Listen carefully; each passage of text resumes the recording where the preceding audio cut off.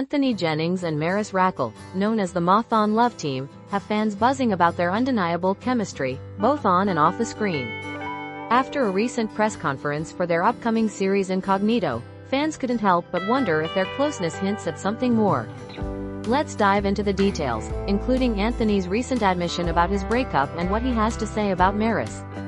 During the press conference for Incognito, Anthony Jennings and Maris Racal showed a level of comfort that fans found intriguing. The Moth-On tandem has been working together for months, first in their initial teleserie and now in Incognito.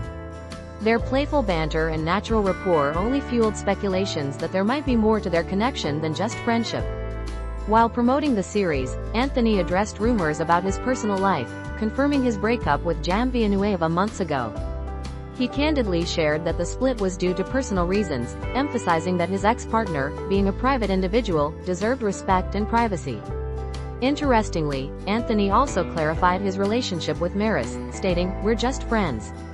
Despite his statement, fans can't help but notice their sweet moments during interviews and behind-the-scenes footage, leading to continued speculation. Anthony expressed his happiness about reuniting with Maris for Incognito, praising her professionalism and their seamless on-screen chemistry. According to Anthony, "I'm happy to work with Maris again. Our scenes are overflowing with ideas because we share so much during filming."